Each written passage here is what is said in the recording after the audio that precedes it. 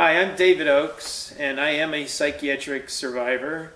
I'm about to turn 57, but when I was a teenager, I was in the mental health system several times.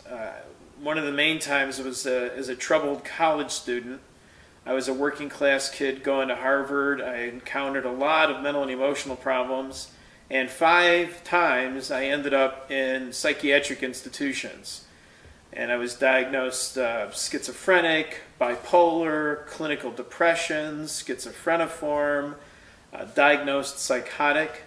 I would see and hear things other people didn't. I had major problems like breaking a window and thinking the CIA was making my teeth grow and thinking the TV was only talking to me. And I knew I needed some kind of help. But when I went into the mental health system, it was forced drugging, solitary confinement, and I knew that there had to be better help than this. So, my message to other people that were labeled, when you're a teenager like I was at 19, is that there's hope. The most hopeless time for me, though, wasn't when I was forcibly drugged on a mattress. It was when a Harvard psychiatrist sat with me a few feet away from me and he said, "David, you have a genetic, biochemical imbalance. It's like diabetes. You're going to have to be on these psychiatric drugs for the rest of your life." Now, I'm pro-choice about taking a psych drug, but that drug was really, really powerful. I could feel it affecting me in so many different ways, physically, mentally. Intuitively, I knew I didn't want to spend my life pickled, heavily drugged. And so that's the moment that I felt my most hopeless. I felt like, oh my God, just to survive and to live, I'm different genetically from everybody else, and I'm going to have to be on these chemicals. And it was very isolating and very overwhelming.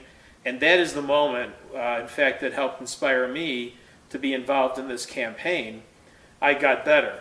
I'm not saying that, I'm perfect or other people have reached some perfection.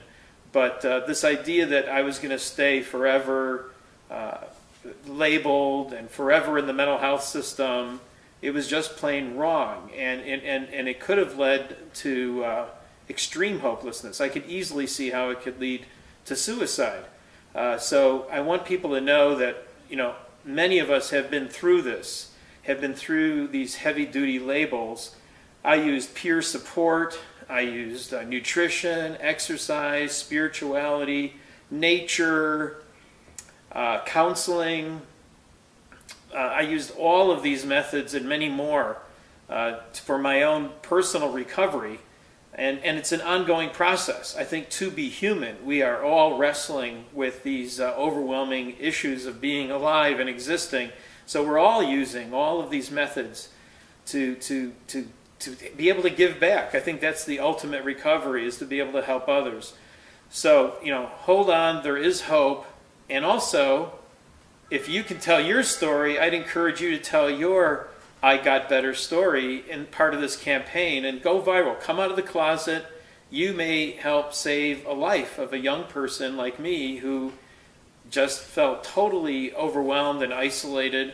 And to hear a message that other people have been there, that there's hope. And in fact, there's an entire international movement for these last 40 years of thousands and thousands of psychiatric survivors and mental health consumers and allies working to change the mental health system. That there's a lot of hope.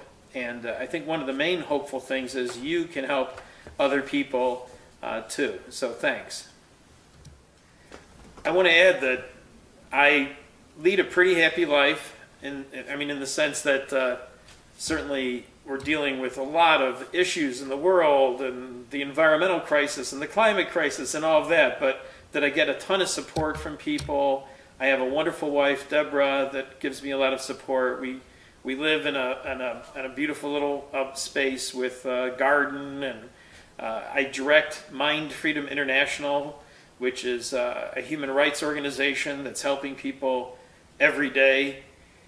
So when I was told that it was hopeless, that I was going to be a mental patient forever, it would have helped to know that no, I could get out of that trap and that I got better in the sense that I'm a citizen. I'm helping people. I'm supporting people. I'm a leader in the psychiatric survivor movement, and there are a lot of us out there. So I got better. You can too. Please tell your I got better story. Thanks.